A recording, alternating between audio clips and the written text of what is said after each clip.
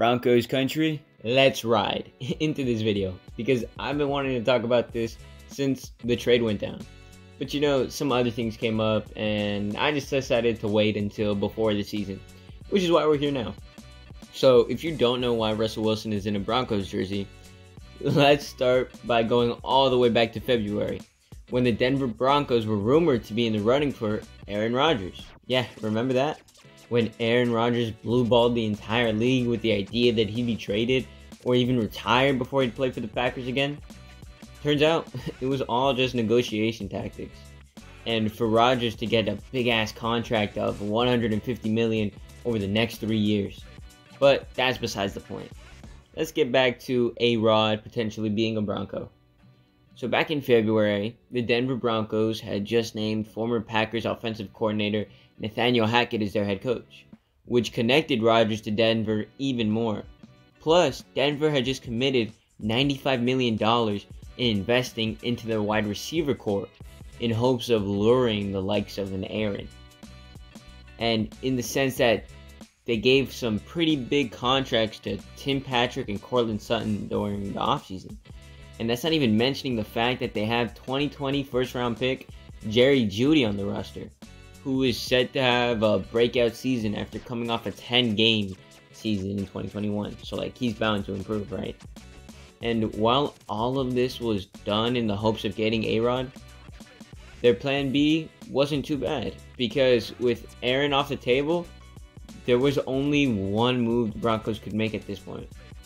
But before we get on with that one move, let's stop to like and subscribe, because it just really helps with channel growth, and I want to grow, so, you know, just like and subscribe.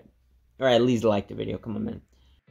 Anyway, that one move would be to trade for another disgruntled QB, this time in Seahawk legend QB3 Russell Wilson, where Denver receives Russ and a 2022 4th-round pick for, in return, 5 draft picks, the first being a 2022 first-round pick, 2nd-round pick, 5th-round pick, plus a 2023 first and 2nd-round pick.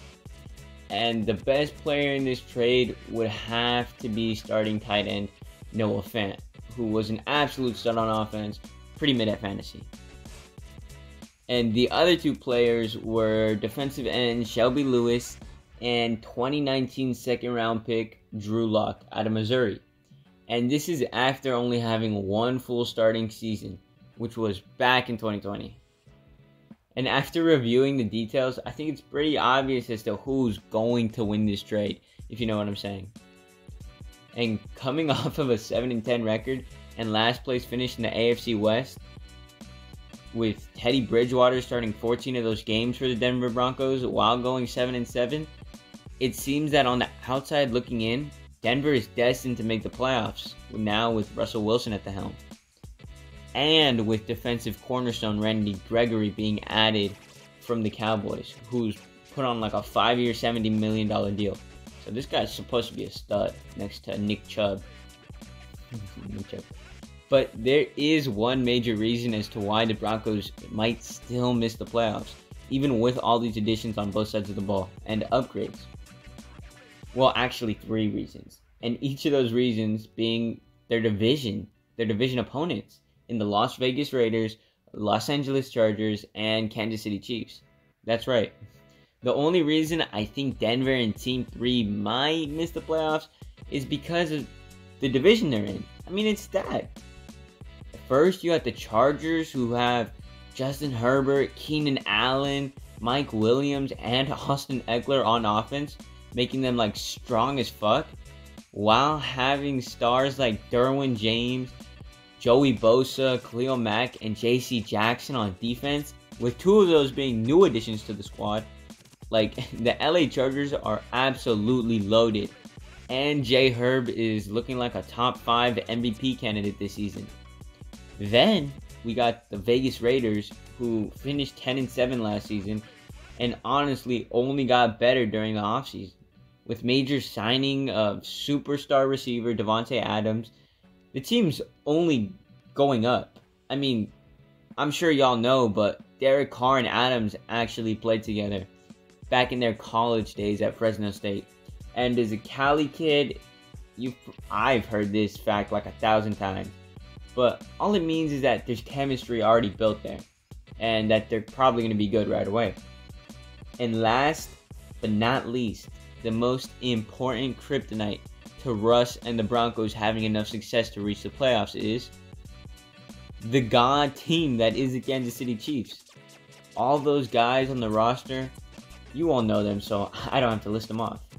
But one of the biggest roster shifts for the Chiefs this offseason would be the loss of Tyreek Hill to the Miami Dolphins for a handful of picks, and replacing him with Juju Smith-Schuster.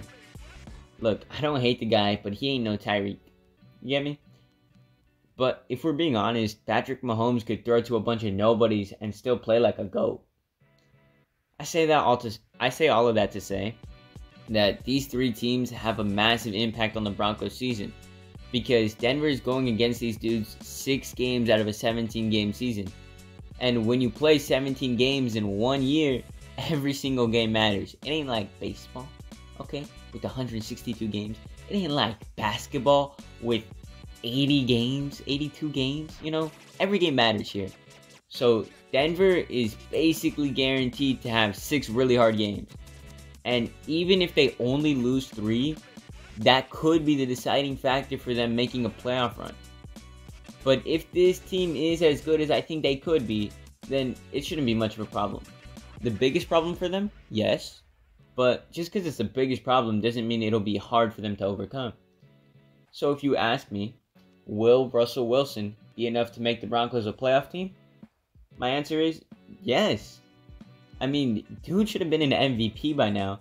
He had like a 40 TD season only 2 years ago with 4,000 plus throwing yards and a 100 QBR, a 100 plus QBR at the age of 32.